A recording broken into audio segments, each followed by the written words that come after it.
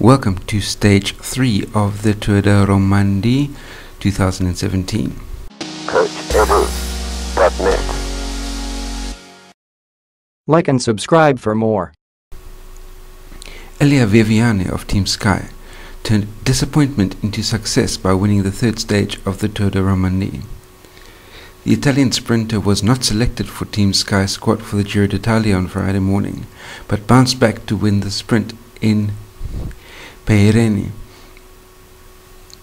After an excellent lead-out from his Team Sky teammates, including Chris Froome, who pulled Viviani up into position with the help of Owen Doul.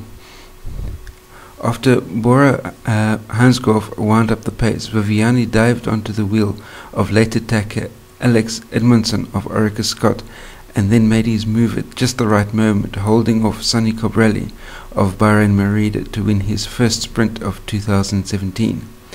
Michael Schwarzman of Bora Hansgrohe was third, while Edmondson hung on to finish in fourth place. Fabio Fellini of Trek Segafredo finished safely in the peloton and so kept the overall race lead before Saturday's Queen Stage in the mountains. That brings me to the end of this report on Stage 3 of the Tour de Romandie 2017. Be sure to like and share this video. Post any comments, questions, criticisms that you may have in the comment section down below. If you're new to my channel, hit that subscribe button, and last but by no means least, until the two of us meet again, stay carved up for the win, and I'll see you next time. Cheers.